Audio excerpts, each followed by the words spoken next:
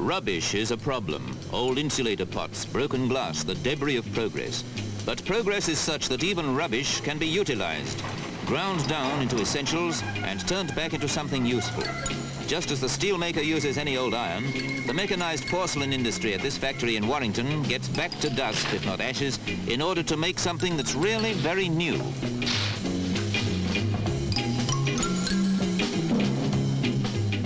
Raw materials do get a look in. China clay, water, and what the trade calls deflocculating materials, all going into a 12-hour round and round mixer that renders them down to dust. This is the technology of producing in automated terms what a potter calls a casting slip and its accompanying glazes.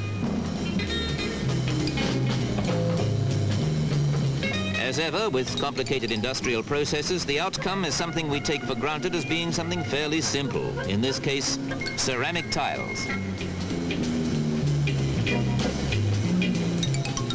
It's this kind of automated technology that's made the tile as popular as wallpaper in the developing world of do-it-yourself. These days, the floor is almost the last place interior decorators, professional or otherwise, want to lay tiles.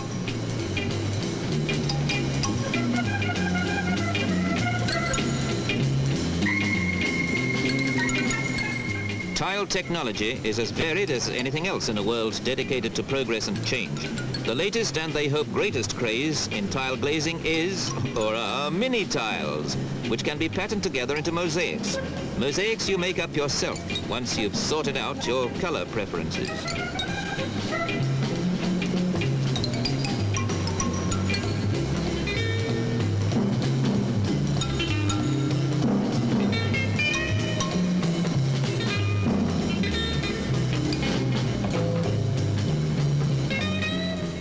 After all, say the makers, the Romans did it themselves. Why not us too, now that it's easier?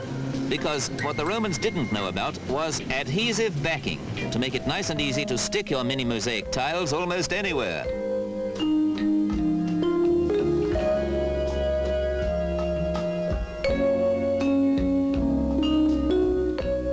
The moral of this tale of tiles being anything the Romans could do, we can do quicker, better, cheaper.